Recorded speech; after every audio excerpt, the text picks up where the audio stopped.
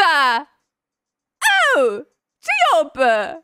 Ehi, bentornati. Ci vediamo per la seconda volta nella giornata di oggi perché oggi sono uscite queste due bombe. Tra l'altro alle 6 del mattino. Devo dire che è davvero bella questa nuova tendenza di adattarsi agli orari americani. È proprio comoda per noi. Si parla finalmente dell'uscita della title track, più precisamente del nuovo album di J-Hope come solista. Album, tra l'altro, disponibile soltanto in versione digitale. Anche su questa cosa ho scritto un articolo che trovate su kpopnews.it. Oltre a quello, oggi è uscito un articolo riguardante un possibile world tour delle Mamamoo e a questo giro potrebbe essere che davvero passino vicino a noi. Con vicino a noi intendo Londra. E dato che ci sono, vi ricordo di iscrivervi al canale, lasciare un mi piace se vi sentite espansivi, un commentino, di seguire i social e che album come Jack in the Box li trovate su Stardust K-Pop Shop e usando il codice Gittola7 avrete lo sconto del 7% fino al 7 agosto.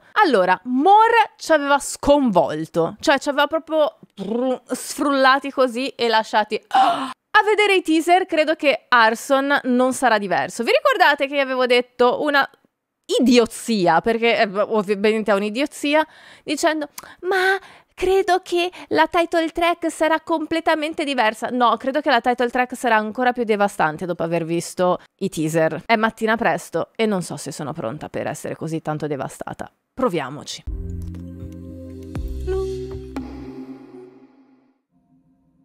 Ok, questo l'avevamo visto un po' nel teaser della roba che prendeva fuoco. Ok, siamo sempre sulle sonorità di More. Molta underground.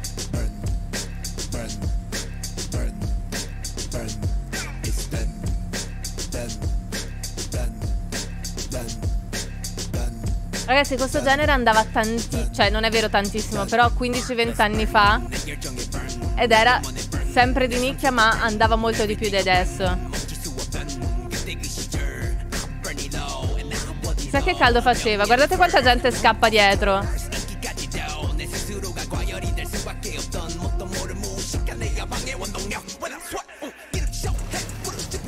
Madonna! Ragazzi! È un fire! Respira, J-Hope! Prendi fiato!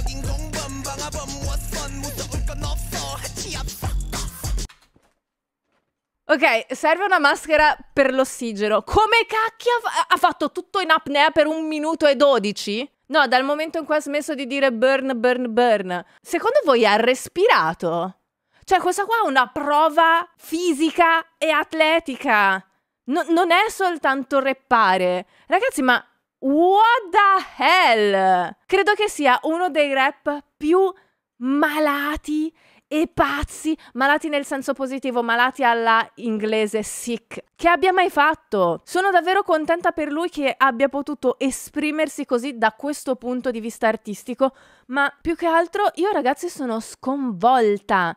Come cacchio ha fatto? Ditemi che ha respirato e che mi son persa il respiro, però oh, ce ne vuole. Questa la voglio ascoltare dal vivo. Questa io voglio vederlo, che nel momento in cui prende il microfono e inizia a rappare in quel modo, secondo me non c'è nemmeno bisogno di effetti speciali, proprio prende fuoco tutto. Ok, la parte proprio in apnea.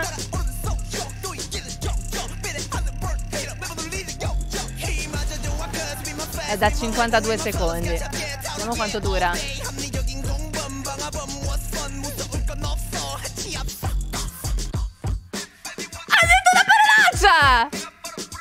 Oh!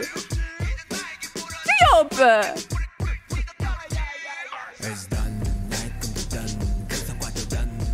Ragazzi, cos'è questa ribellione? Da sole è passata a questa oscurità.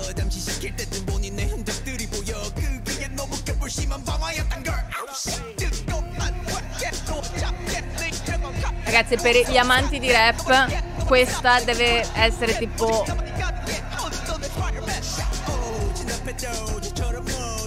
A mio gusto personale, questa spacca davvero tanto e mi piace più di More.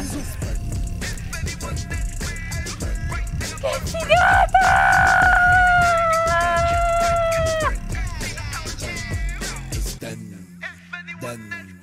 What the hell?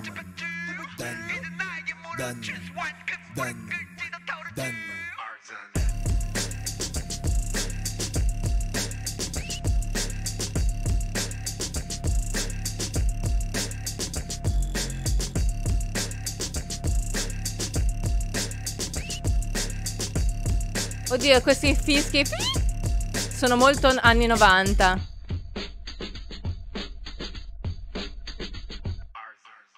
Wow.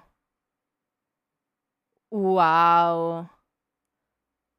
Anche il fischio, quello che si sentiva soltanto alla fine e appena accennato, riconferma quello che è il suo studio, fatto soprattutto nella musica underground e rap degli anni 90. Quel fischio è qualcosa che mi ricorda un pochino Jump Around, non so se avete presente, ma comunque io non ho parole. Ho trovato questo meme bellissimo che rappresenta perfettamente J-Hope fino a che era parte dei BTS nella maggior parte dei casi e adesso che sta facendo i suoi progetti solisti. Ribadisco il concetto dell'ultima volta. Apprezzo tantissimo il suo coraggio di fare un genere così di nicchia, così tanto studiato, non gliene frega niente di fare cose commerciali, ballabili, allegre, eccetera, eccetera. Nel senso, ci ha pensato prima, ci ha dato delle canzoni che erano super carine, super orecchiabili, anche un pochino stupidine, e adesso che sono suoi progetti solisti ufficiali, ha deciso di prendere una strada totalmente diversa e di cogliere questa occasione proprio per mostrarsi in questa versione inedita, decisamente più matura e decisamente più studiata nei suoni. Non sono suoni per tutti, non lo sono mai stati, non lo erano nemmeno negli anni 90, quando nonostante fossero di nicchia erano comunque una specie di moda. Ora chi la seguiva sicuramente mi ucciderà,